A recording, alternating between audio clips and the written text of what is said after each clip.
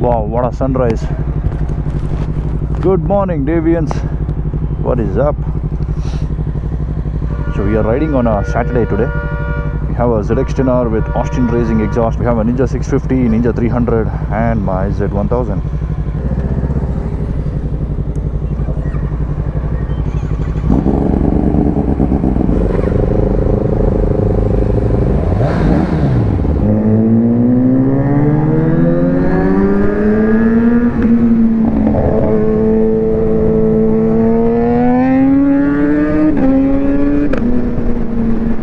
I can see those flames.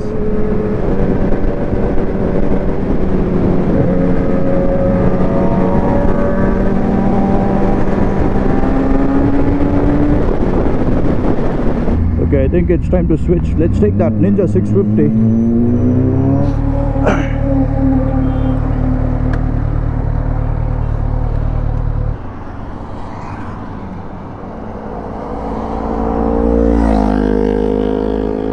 Ninja 650 guys.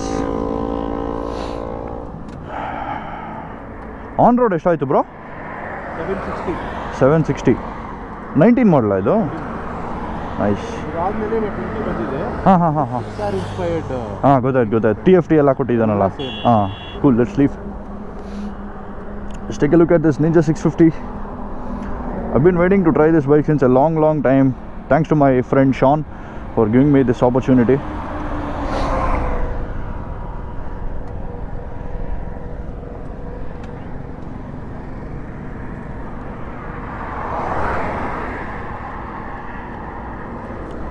Wow, the seating position is amazing on this thing. It is so comfortable, dude. Look at the shocks. It's like sitting on a sofa. Nice. And that dash is beautiful.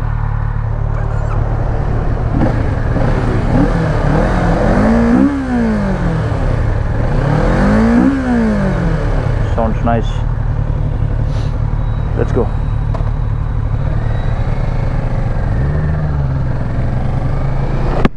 Boy, the seating position on this thing, I feel like I can sit on this bike for an year.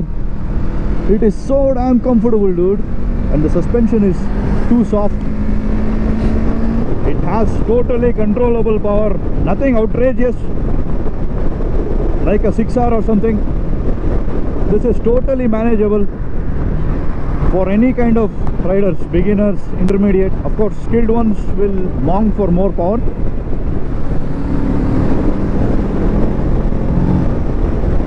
So I think the torque is enough to take you to 200.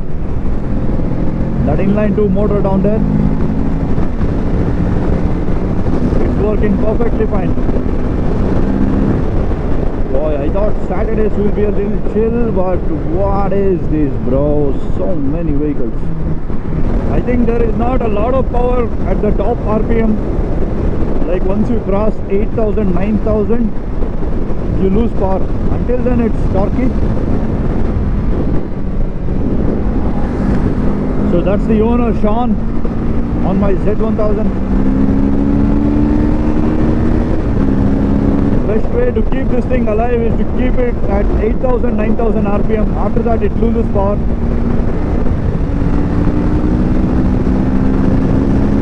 Wow man, I thought the suspensions would be an issue at high speeds, but looks like it's doing fine.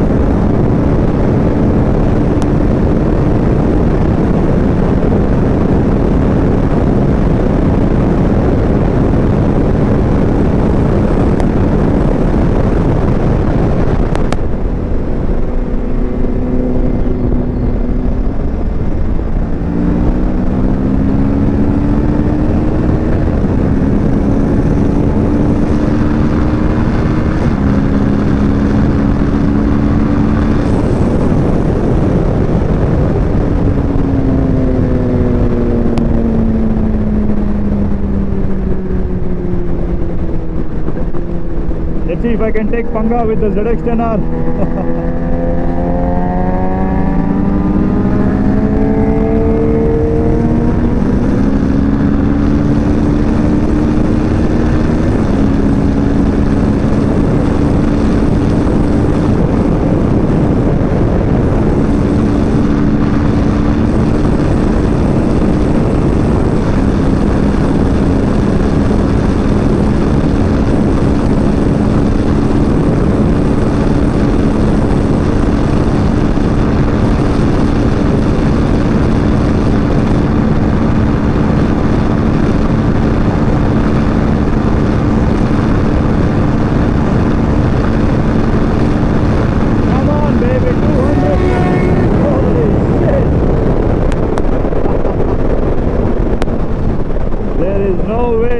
take Panga with the ZX-10R if you're on a Ninja 650.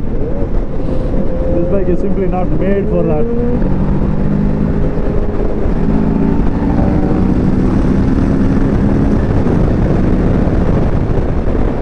I'm surprised it's not able to hit 200.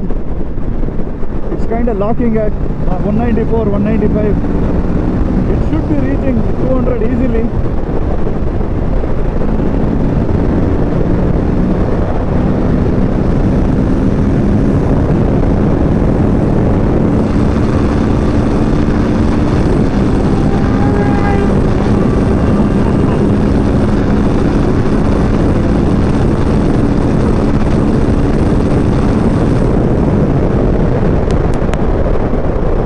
Barricades everywhere on this road. Brakes are good on this thing. So looks like there is not enough torque to take the bike to 200 if you are a little heavy person. Like I said, after 9000 RPM it loses its power. So the thing with these inline 2 or single cylinders, they are strong at low and mid. Top end they lack. If you want top end, then it's above inline 3.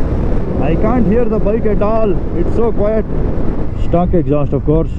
I think if we add an Acra Powic on this thing, it will be pretty damn loud. Plus it will boost a little horsepower.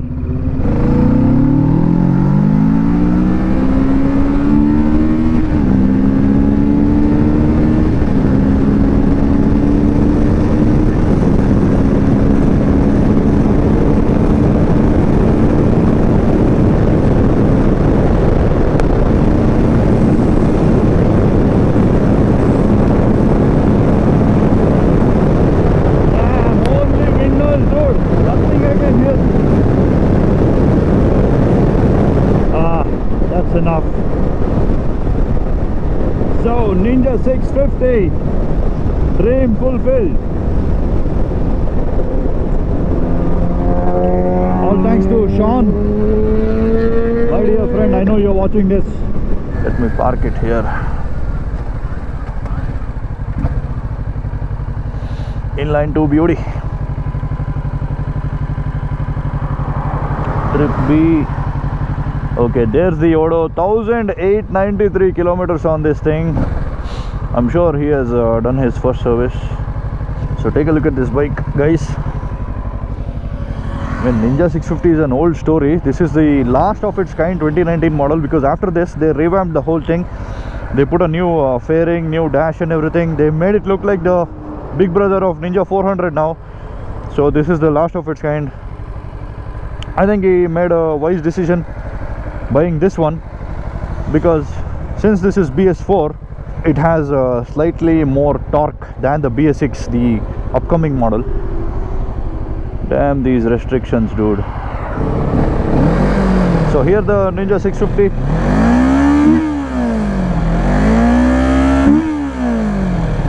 It kind of sounds bassy, but then at high speeds you can't hear a thing, I tell you. And I think it has slight vibrations near the tank, near the seat. Of course, single cylinders and inline 2, you can't avoid it. If you want no vibrations, switch to inline 4. Even inline 3 has some vibrations.